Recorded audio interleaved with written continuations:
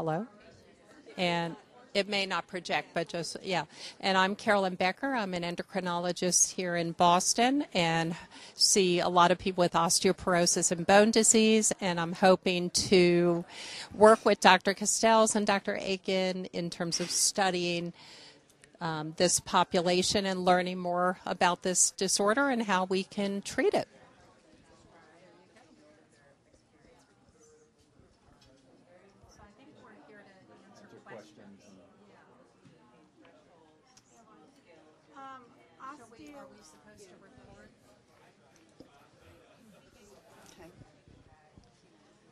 I've had bone density the last 6 years, and in the last 2 years, osteopenia has become a problem. And last year, my hip had thinned, so I focused on the weight bearing and taking the calcium. I tried Evista, but had bleeding problems, and so he took me off of that because I had not entered menopause, which is when we lose the most bone. So this year my hip was better, but my spine was a lot worse. So now I've entered in menopause. So would now the drug that you mentioned yesterday be something that I should really look at and for that protocol? Again, it's weird talking into something. This may not be doing anything, but I think of osteoporosis as 3 discrete phases. Now, that's not true, but I think it's helpful. One occurs in childhood and adolescence when we're forming our skeleton that we're going to have for the rest of our lives. That's a very important time. So in many ways, osteoporosis is a pediatric disease, because if you don't build a good skeleton in your childhood, teens, and 20s, you're going to be at much higher risk when you get older. So that's a critical time for any of you who have children. They should drink milk, they should exercise, they shouldn't smoke, all of that good stuff. The second critical time is for women at the time of menopause. So we build our skeletons during childhood, and then men and women maintain a bone density pretty stable until about age 50 or whenever menopause occurs. Men start to lose a little bit of bone after 35, but very, very, very slowly. And as far as I know, there's no menopause for men. But maybe we'll find that someday.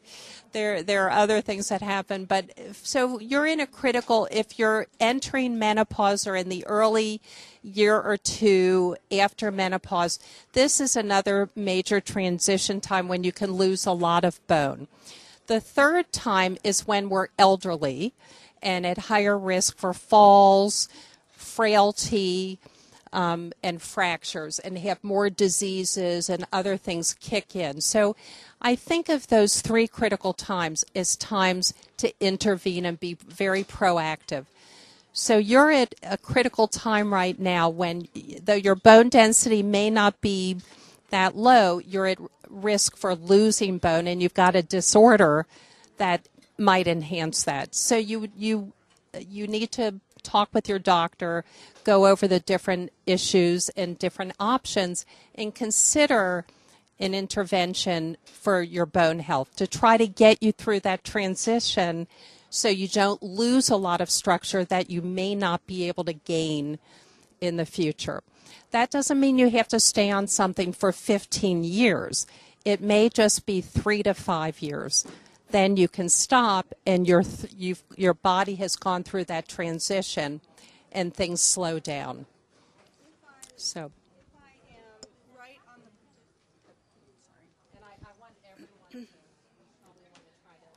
Yeah, if I'm right on the borderline, though, is the drug that you mentioned the other day that doesn't stay in the system any? Yes, yes. Is that one that I should consider and ask him about? Yeah, thanks. Yeah. So I think the denosumab or the Prolia, the only hesitancy I have, it's a new drug. It's a new drug, so we don't know a lot of the long-term issues, but I think for short-term use it seems to be incredibly well tolerated and safe. There is a slightly higher infection rate, and so if you have immunocompromise, like you're on steroids or you have something wrong with your immune system where you don't mount any kind of normal immune response, that would not be the drug for you. In a normal, healthy person, and as far as I know, Masto doesn't affect your risk of infection, or am I wrong? You should do fine, but short-term, not long-term treatment.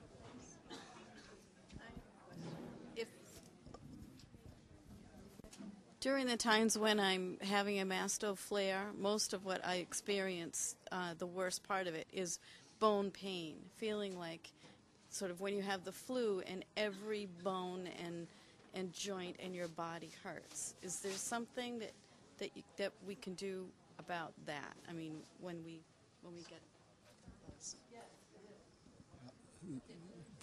The reasons for bone pain and masto aren't that well worked out. Some of the bone pain is actually muscle pain. There's certain reasons for bone pain and masto that we do know about. One would be a pathologic fracture or a compression fracture of the spine. It's been thought that expansion of the marrow cavity by mast cells and other cells in masto causes some of the pain. And it's been hypothesized that microfractures in the bone cause some of the pain. I don't know how much evidence there is for the microfracture, but that's one of the ideas.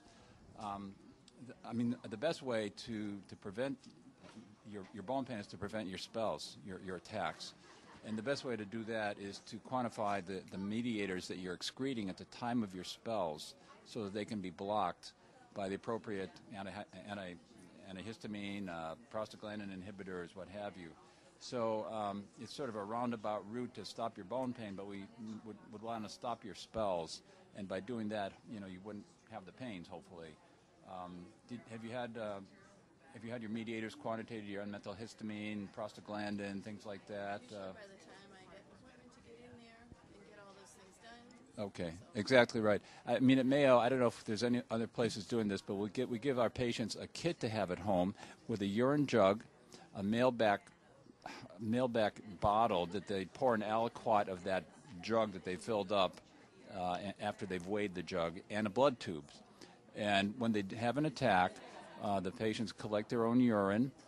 They go into their doctor, their ER, wherever, and get the blood tube drawn. And then they mail it back to us. They mail us the sample, the blood tube, and then we can see what's going on at the time of their symptoms. I think that's the only way we can find out what's happening at the time you're symptomatic. Because some people aren't big histamine producers. They're prostaglandin producers, or they're both. And unless you block the right mediators, attacks are going to still keep happening. And like you say, when you're in the clinic, you're feeling okay. We measure your tests, and the tryptase is probably going to be up, but the other mediators may be fine. So it's a bit of a puzzle. We have to work through that kind of a process. I have a question. This is not totally to do with bones, but I am frequently on steroids, which I know can create bone loss and weight gain and those things that are going to contribute to bone loss. And right before I left, I got a result back on the quantity of insulin in my blood. Does mastocytosis have any effect on that, or is that the steroids that I'm taking? That I think they said my insulin was 3 times what it should be in my blood.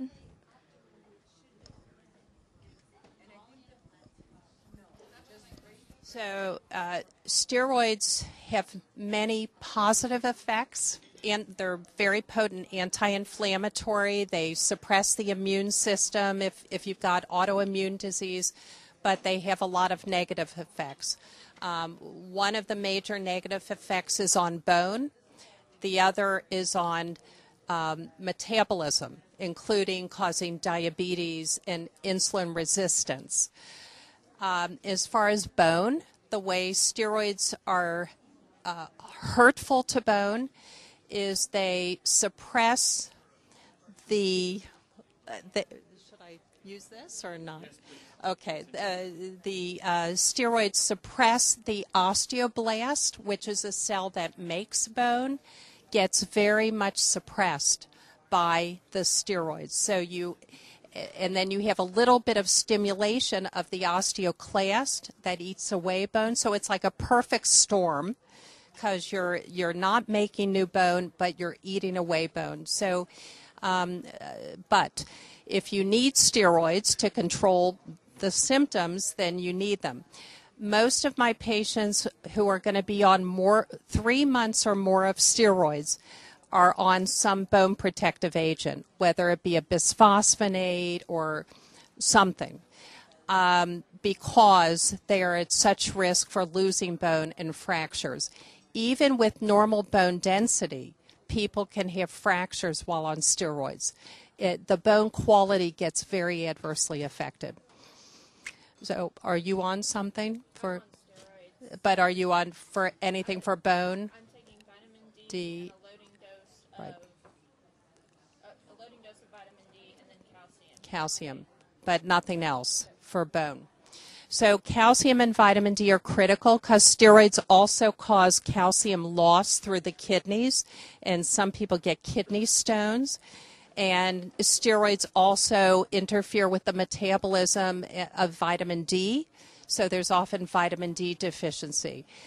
But that may not be enough just to take those, and you may want to consider being on getting an intermittent dose of bisphosphonate, maybe intravenous or whatever. If you're premenopausal, your risk of fracture with steroids is not nearly as high as if you're postmenopausal, because the estrogen protects you to some extent. But depending on your dose of steroids and your bone density, that may not be enough. So you have to get evaluated. It sounds like you've got insulin resistance, which can be a sign of prediabetes.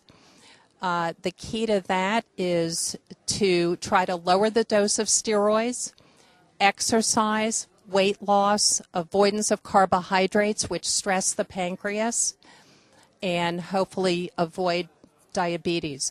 There is a drug called metformin that, are you familiar with? You gave me that before.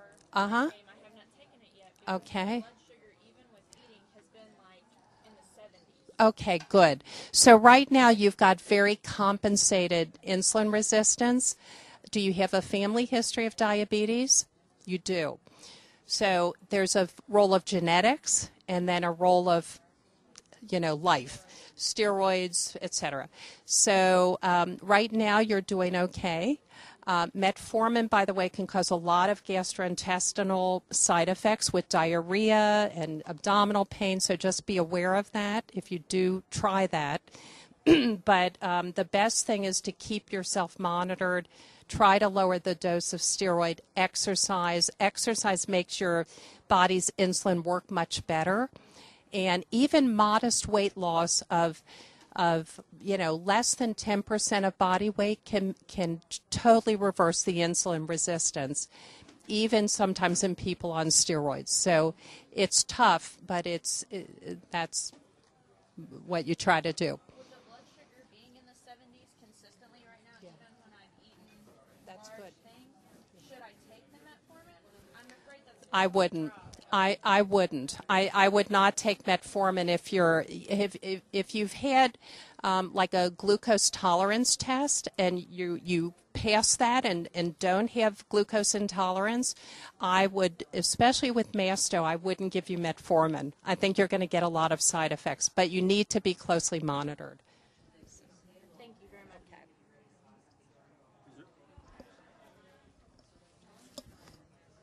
Is there a negative effect of taking calcium?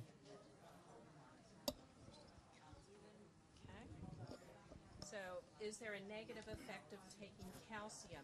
Yes, there can be. Do any of you take calcium? Do you experience any side effects from calcium? What would they be? Okay. So some people get constipation and other gastric distress. So there's those immediate side effects that can occur. The other thing that's come out recently about calcium in the last year or so are reports that taking calcium supplements, particularly without vitamin D, can increase your risk of myocardial infarction or heart attack and other vascular diseases, stroke, etc. This is controversial, a lot of controversy, but what we have done based on these, often these are meta-analyses that take a lot of different studies already published and then analyze them as one study and find these correlations, like people who took calcium ended up with 30% higher risk of heart attack. So the methods can be criticized. But I think a safe thing is to say if you don't overdose with calcium, you can probably avoid any increased risk of kidney stones or cardiovascular disease. Some people are taking 2,000 milligrams of calcium or more. You try to get as much calcium as you can naturally through diet, with dietary intake of yogurt, cheese, milk, green vegetables, tofu, and whatever you need to get to that 1,200 milligrams of calcium, you can then take with a supplement rather than taking all with a supplement. If your diet is good and you get dairy, you probably don't even need a supplement. No study has shown that calcium in the diet causes heart disease. The only studies that have shown this association, which is controversial, are studies in which calcium is given as a supplement, not as a dietary. Did you say in the beginning that calcium with vitamin D doesn't cause this? And all of the studies that showed this association with heart disease were excluding studies in which calcium and vitamin D were given together. Vitamin D seems to be a helpful thing for the heart, but they excluded that because they didn't want to confuse the issue. They just wanted to look at calcium. So probably no one takes just calcium without vitamin D. But kidney stones can occur, and if you have a history of kidney stones, you should, again, try to get calcium more through diet. Or if you take calcium, take it with your food so it binds to oxalate, because many stones are calcium oxalate, and that way the calcium can take some of the oxalate out of the body through the stool. So does that answer your... Yeah, thank you.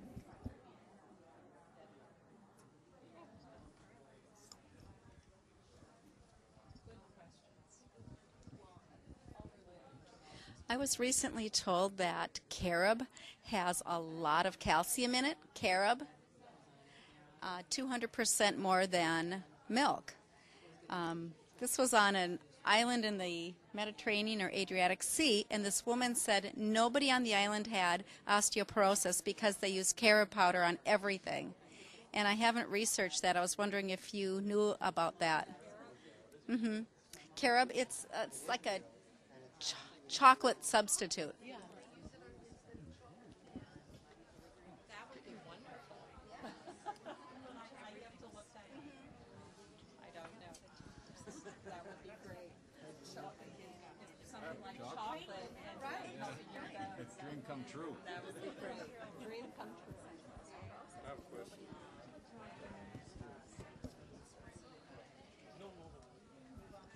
Sorry if it's a bit off topic, but I see that you have endocrinology background too. And I'm curious for some comments about the interrelationship between the hormonal system and masto. You know, you hear the anecdotal stories. Some of them are very cute about women who are pregnant feel better than they have ever, and maybe that's not true for everybody. I look at the body as an entire system, and I see, you know, how stress affects the endocrine system, probably through corticosteroids and gluco. I can't say it because I'm not a doc. But yeah, and so one thing that I sat through the conference and didn't hear much about was the issue of the hormones and the endocrine system as it relates to the mast cell disorders, and wonder if you could give us a few comments about that.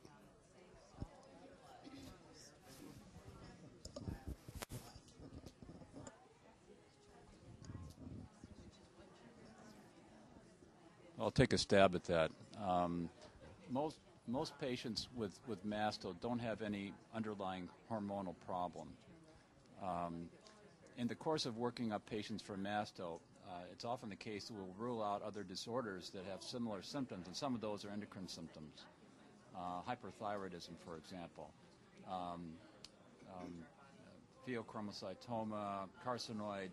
We rule out a lot of these other confounding disorders that are actually a lot more common than mastocytosis, which, as you know, is an orphan disease. And it's I mean, you see all these people here today, but it's a vanishingly rare disease in the real world. It's quite rare, and it's the exception that a doctor in practice for 30 years would see even one case of this. So to draw inferences from a very rare disease is somewhat hazardous anyways, but when we look for other disorders, we don't commonly find other hormonal problems. Now, there are exceptions. There are prior reports. From Dr. Thea Haredi's research, he's tied in the endocrine system, the stress factor with aggravation of masto symptoms, and it is frequently the case that we'll hear patients say that stress aggravates their symptoms. So there's probably some tie-in through stress. It's hard to quantify. Some of the antihistamines, some of the drugs we use for their antihistamine effect, for example, doxepin, have an anti-anxiety effect as well as an antihistamine effect, and an antidepressant effect as well. And that seems to help, for whatever reason, a combination of the effects on the masto patient, the antihistamine, the anti-anxiety, the antidepressant effect. So there is probably something to this, but it's hard to tell you exactly because of the rarity of the disorder and the infrequency that we see a frank endocrine problem going along with it. It's almost reportable, aside from, say, the osteoporosis problem and perhaps some others. So I want to follow up on what he asked about pregnancy. So what happens to women who get pregnant with masto? Does the disease get better, worse? Yeah, Is there any effect? I can only recall one or two patients that I've ever followed that were pregnant when they had masto, and overall, what I can recall is that there was no particular problem with the pregnancy. The deliveries weren't particularly hazardous. The babies were all delivered well, and there were no particular problems with the babies. But my experience is fairly limited, even with the number that I see. I think there's only maybe one or two that I've seen for their pregnancies. I was recently pregnant with mastocytosis, and for the entire 9 months, I had 0 symptoms. I didn't know that I had mastocytosis at the time, but I'd had it for a year, and so I stopped looking for what was wrong with me. Shortly after that, when she was born, I did the bone marrow, and things had come back. But when I was pregnant, I had 0 symptoms. Yesterday, a couple of the speakers alluded to the idea that gastrochrome might be helpful in terms of preventing some bone destruction. The question I have is, I do take gastrochrome and have for many years, about 800 milligrams a day. Is increasing that dosage in any way helpful to improving the bone loss situation? So I have no idea whether, and again I'll ask Dr. Butterfield, whether the chromalin or gastrochrome, which is a mast cell stabilizer, helps bone. I think it should. If it, Yeah, if it lowers the release of mediators and so on, I would think it would, but I'm not aware of any studies looking at that issue, not to even mention dose response.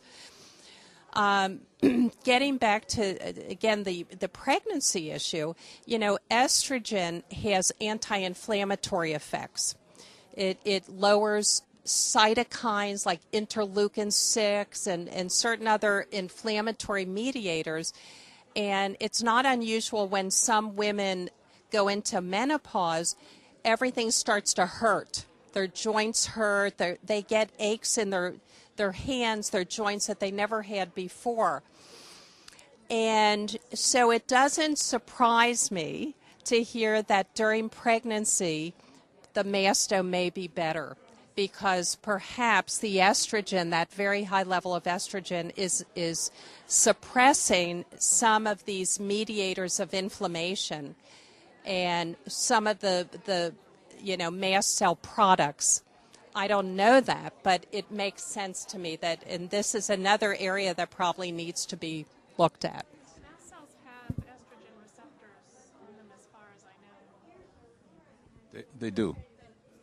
I actually experienced not really increase in symptoms, but a significant increase in the number of UP lesions, just spots during pregnancy. During and a while after pregnancy. Yeah, you did? Okay, I'm just curious about that. So, no, they didn't go. They've stayed, but nothing. They just don't really do anything. They're just there, but they did definitely increase. And I've been wondering about that quite a bit too, because, and especially thinking of somebody, like premenopausal, but going into it at some point soon. That's especially a concern for me too.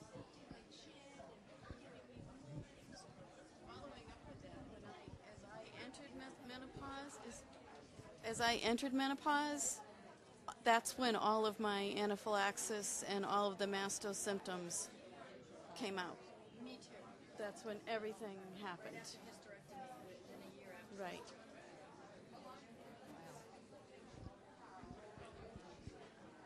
Yeah, I don't know exactly what to tell you. The symptoms are probably related both to the number of mast cells you have, which could have reached a critical tipping point at that particular moment in your life. Particularly if they were slow growing or you didn't have a lot for many years and they just ramped up. Finally, they reached the point where they're going to give you some problems, more problems. And to the sort of the inherent twitchiness of your cells, like for mast cell activation type problems, a lot of people with mast cell activation, they don't have increased numbers of mast cells. The mast cells just, for whatever reason, they're degranulating, they're releasing product, and so it may be that you just had a critical number reached. Perhaps with the hormonal changes, they reached a point where they were just going to be more releasable, and that's why. It's very tempting to say just because A happens before B that A caused B. It could have happened anyways, but it's hard to tell you for certain. Yeah. Oh.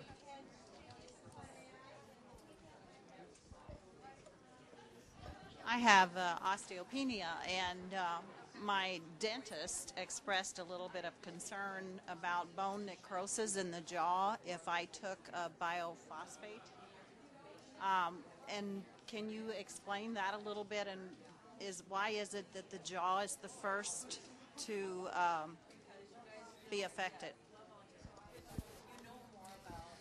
So you're referring to what's called ONJ, or osteonecrosis of the jaw, and this is a rare complication of bisphosphonates that was started to be reported out of Columbia Presbyterian in 2003, when a dental group started noticing patients coming in, most of them cancer patients, getting chemotherapy and very high doses of intravenous bisphosphonates.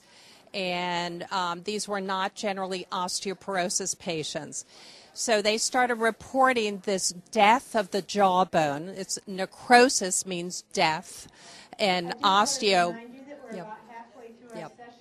So if anybody would like to switch to another group or take advantage of another opportunity to speak to different physicians, you should think about moving now. So osteonecrosis of the jaw is actually death of the jawbone. And what happens, it's usually after an invasive procedure, such as a dental extraction or an implant, and the bone does not heal. And when they looked, they found these patients had been receiving very high doses of bisphosphonates. The mechanism is not known. It's not understood, but it's felt that there may be decreased blood flow,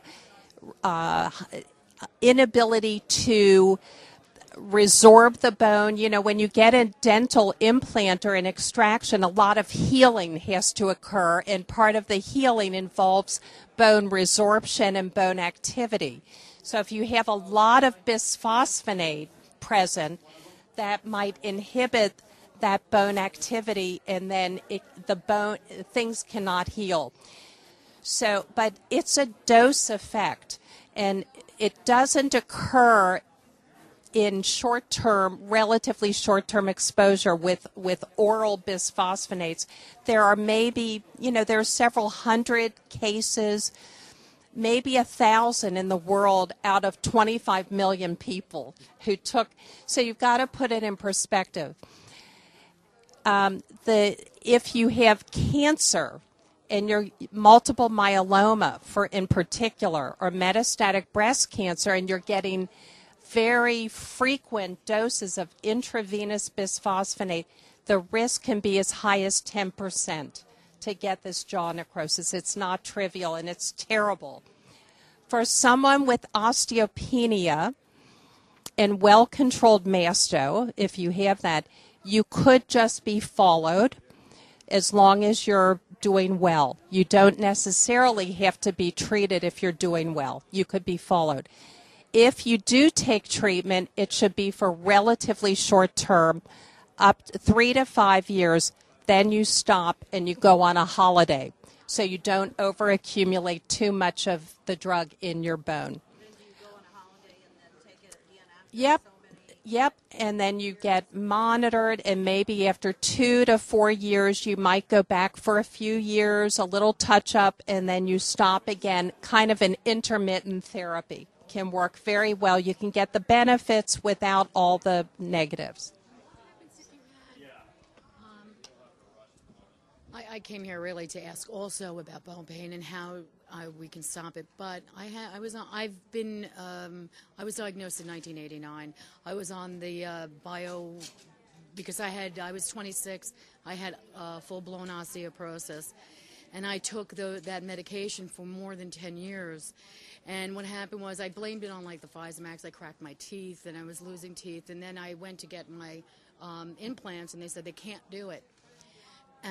Because of the amount of time that I was on it. And then it was kind of a blessing, because then I got off the medication, and then I started with and I took I think it's too high dose of calcium with the vitamin D, but I do not have osteoporosis anymore, which is, I think, a good thing. So from 26 to now, and now I'm 48, I don't have it. But like I think I mentioned to you on my PET scan, I had model bones. That sounds to me not like osteoporosis, but like masto in the bone marrow. Can you describe the radiologic findings?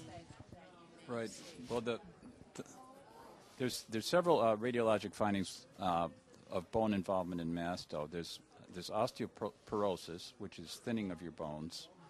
And there's another finding called osteosclerosis, in which the bone appears more dense.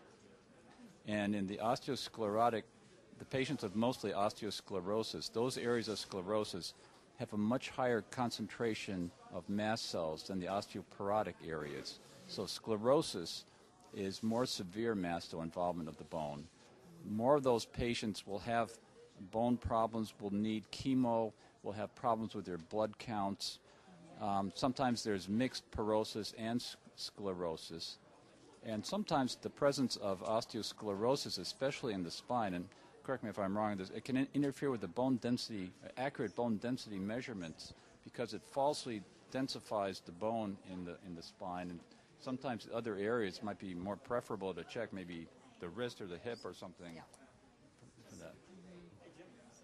Because I've had it done by NIH, and they always check the same bones, and they made sure I was on the same machine, because I've been with them for, since I was first diagnosed. So like I've had that. But my question too is, what can we do for the bone pain? Because like even sitting is painful, standing is painful, moving around. Sometimes when I have masto attacks, it starts in the arms, and I have the pain from the wrist going up into here, and my skin starts turning bright red and it's extremely painful. I cry. It's horrible. We alluded to this a little bit before. One is to prevent your attacks. If we can do that, then you won't be faced with the downstream problems with the release of the mast cell mediators causing all the negative effects on your bone. There's been a couple of medicines that have been tried for bone pain and mast. So one is calcium and vitamin D. The bisphosphonates have helped some patients. The combination of a bisphosphonate and interferon alpha has been... You're taking it? No, but it okay. doesn't stop the bones. How much do you take? I take 5 million 3 times a week. Okay, a reasonable dose. And the other reported, there's been one or two other drugs that have been reportedly helpful, although not in large series. One's been ketotifen, which you can get from Canada. It's not expensive, and it's not hard to take. It's a pill.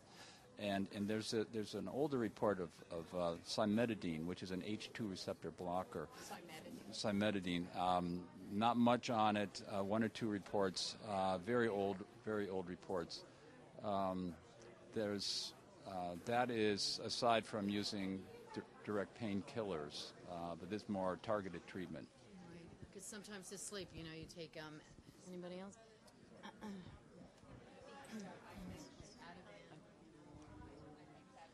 The bisphosphonates, sometimes you're not going to go back on those, but in people with osteoporosis and pain from microfractures, those can help pain.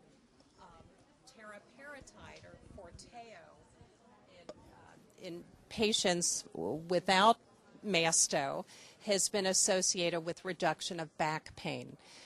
It's the anabolic, the bone-building treatment that we're not sure is safe in masto. But that is associated with reduction in bone pain. But I think it is... I have less bone pain with it. Yeah, I take terapeptide, Forteo, and have since April. I think that the pain that I was experiencing in the long bones of my leg, I think are somewhat improved with the Forteo. My back, that's much more complicated. Yeah. What vitamin D levels do you work toward? If people have bone pain, how far are you willing to push them? Yeah. In terms of vitamin D and pain, there is a correlation. And if you have low vitamin D, you can have bone pain from something called osteomalacia, which is literally soft bones, unmineralized bone. People are weak in their legs. They hurt, especially in their lower extremities. They can have fractures. So vitamin D, I like the level between 30 to 60. The Institute of Medicine said you only need a level of 20 to be sufficient, but we don't agree with that. So you don't want too much vitamin D because, again, you could risk kidney stones and perhaps a vascular calcification. But I think a level between 30 to 60, and maybe if you have masto on the higher end of that range, should be safe and would help any bone pain from low vitamin D. They've also shown, interesting, that patients in a rheumatology clinic for fibromyalgia, were found to have low vitamin D levels, and their pain syndrome often got better when their vitamin D was increased above 30. So their so-called fibromyalgia improved. So I do think vitamin D, low vitamin D, can be a factor causing pain in all patients, but also in masto. D deficiency. There's an epidemic of vitamin D deficiency in this country, and especially in Boston.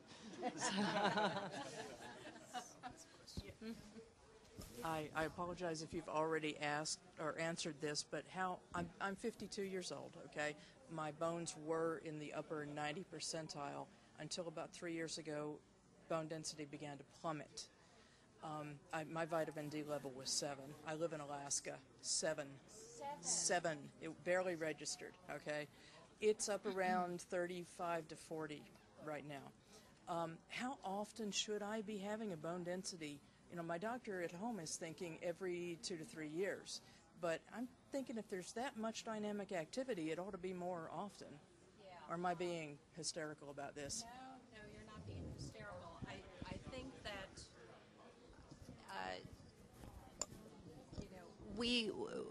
we recommend, if you're in a dynamic situation, which you are, where you've been losing bone, are you on treatment now other than vitamin D or calcium?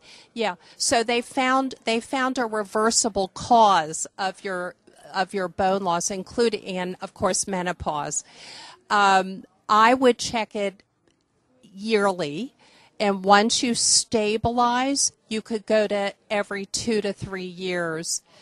But during this transition, I think an annual bone density is reasonable, because you want to make sure you've stopped losing bones, stabilized, hopefully filled in some of those holes, and improved the bone density.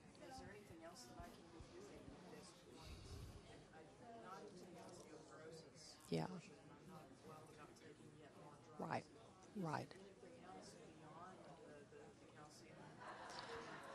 Yeah, calcium, vitamin D, exercise, weight-bearing exercise. Hormone therapy is an interesting thing to talk about. You know, we used to recommend it all the time to postmenopausal women, not myself, but we as the medical community. And then after the Women's Health Study came out in 2002, it's become much less popular because of the risk of breast cancer and cardiovascular disease. However, it is still recommended for women who have significant menopausal symptoms and is felt to be relatively safe for short-term use. If you don't have a lot of hot flashes and night sweats, other symptoms like mood swing, it's probably not a good choice. When I prescribe hormone therapy, it is good for bone. It lowers those inflammatory cytokines and stops the osteoclastic bone resorption. But I often use the patch, an estrogen patch, which is transdermal, doesn't get through the liver, doesn't go through what's called the portal circulation, and I think has fewer side effects and is safer, but only for short-term use, 1, 2, 3 years. A lot of us take things like ranitidine as part of the masto drugs, and that interferes with calcium. What's the best way then to get what we need? So you're on ranitidine, you're on H2 blockers. I am not aware of H2 blockers being really negative for bone. The proton pump inhibitors, the more potent acid blockers, have been associated with higher risk of fractures, but there's a lot of conflict in those studies. When they've looked at patients given a PPI, a proton pump inhibitor, and measured the actual calcium absorption, it's actually been minimally affected. Whether there's any direct effect of like proton pump inhibitors on bone cells, I'm not aware of. So I tell patients, if you're going to take calcium, your best bet is get it through diet, number one. Number two, take calcium citrate, which does not depend on acid to get absorbed. So if you're on an anti-acid, whether an H2 blocker or a PPI, you will still absorb calcium citrate. Calcium carbonate requires acid environment for optimal absorption. So take citrate, and you don't have to worry whether you're on an acid blocker at all. But it's probably a minimal effect, if any. Just to complete the hormone therapy, could you discuss testosterone in men? Good point. Yes. So there is no question that in male osteoporosis, we look for low testosterone. What is a low testosterone in men is of controversy because some men have low free testosterones. Those assays are terrible. So what we do in our clinic is we measure total testosterone in something called a sex hormone binding globulin, and we correct it. Many men have been told they have low testosterone when they really don't. If someone really does have a low testosterone, that is clearly associated with loss of bone density and higher risk of falls and fractures in men. As well as decreased libido, erectile dysfunction, anemia, and decreased muscle strength, increased fat distribution around the middle, etc. However, treating men with testosterone, unless they're really clearly deficient, has some issues. And there's been a risk of increased cardiovascular events in men with mildly low testosterone given testosterone therapy. In fact, a study was recently stopped because the men, these were older men getting testosterone, had more heart attacks. But if you are clearly deficient and your testosterone is low and you have osteoporosis, testosterone will help build it's anabolic, and men with low testosterone also have low estrogen. And estrogen is as important for the male skeleton as it is for the female skeleton. So when you give a man testosterone, interestingly, he converts some of that to estrogen, and both of them help his bones, and the testosterone also helps muscle strength. So it should be given to men who are truly low with osteoporosis. It's a great question. Provided they don't have contraindications such as prostate cancer, sleep apnea, very high hematocrit, you can get a stroke. So, you've got to do an evaluation. You've got to watch the PSA, all of that.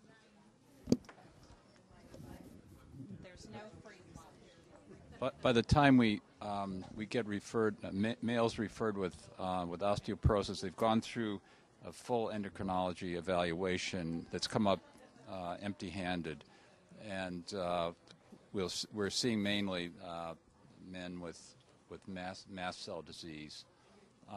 The pain is somewhat hard to control in a lot of these men because they've had significant compression fracture problems. They may be on narcotics for the pain, and despite everything, they've continued to get worse and worse. That's about the time we see them. We diagnose their mast cell disease, and then we go from there.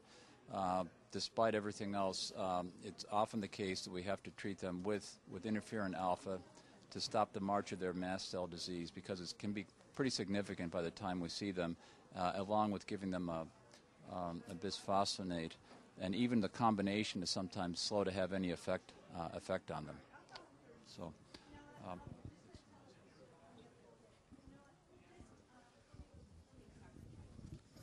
I have what I hope is not too basic of a question, but I have mast cell activation disorder. I've had fibromyalgia for years. It's been in remission except for when my mast cell is going crazy.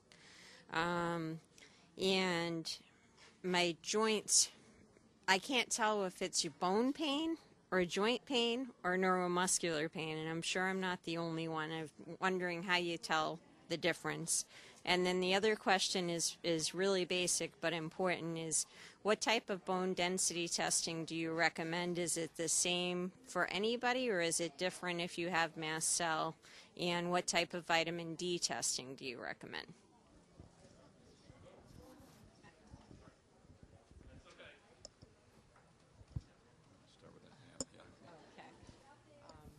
I'm going to work backwards and talk first about the vitamin D testing. The vitamin D test that we do is the 25-hydroxy vitamin D. That is actually not the active vitamin D. The active vitamin D is made in your kidneys. It's called 125-dihydroxy vitamin D. But that is not a good level to measure because it fluctuates greatly. The 25-hydroxy D is the storage form of vitamin D that really reflects what your body has stored. So that's what you want. That's the easy one to answer. The second question you asked was about bone density. The gold standard for bone density is the DEXA, the dual energy X-ray absorptiometry. It looks at your lower spine, your hip, and in some cases it can look at your distal radius, your wrist. If you're a man or older woman, you probably have significant. 5 minutes, so if you finish asking your questions. Quick. You probably have significant degenerative disc disease. This is very common in men, which often renders your bone density quite inaccurate at the spine because it looks like you have a lot of bone, but it's really all in the joints of the spine. It's arthritis and disc deterioration. So particularly in my male patients, we always get the hips and the wrist because we want to have two different sites to look at. The spine is often falsely elevated like a high bone density, and it's not really telling you about the strength of the bones. If you have compression fractures of your spine, that too will look like a high bone density because the density is compressed into a smaller area. So that's another false reading. So typically we get one hip, the lower spine, and in many cases the wrist. Those are the key predictive areas. As far as separating out pain, is it muscular? Is it joint? Is it bone? Bone pain itself is pretty unusual unless you fractured or you've got something infiltrating your bone marrow, whether it be mast cells, cancer, hemochromatosis, something else going on. Actual bone pain is pretty rare. Osteomalacia from vitamin D deficiency can cause actual bone pain because the bone is not mineralized well. Hyperparathyroidism can lead to bone pain, fibrosis, actual scar tissue in the bone leading to sclerotic bone. But often when it's pain, it's often joint or muscle rather than bone pain. And I often refer my patients to a rheumatologist or a rehab doctor to help work with their joints and their muscles to improve that. For mastile, it's mainly the axial skeleton, the spine, hips, ribs, maybe proximal ends of the long bones, but not the little bones, not the fingers, not the toes, not, this isn't mastile if you got pain in your fingers and wrists. Generally not. Conference to a close now. I have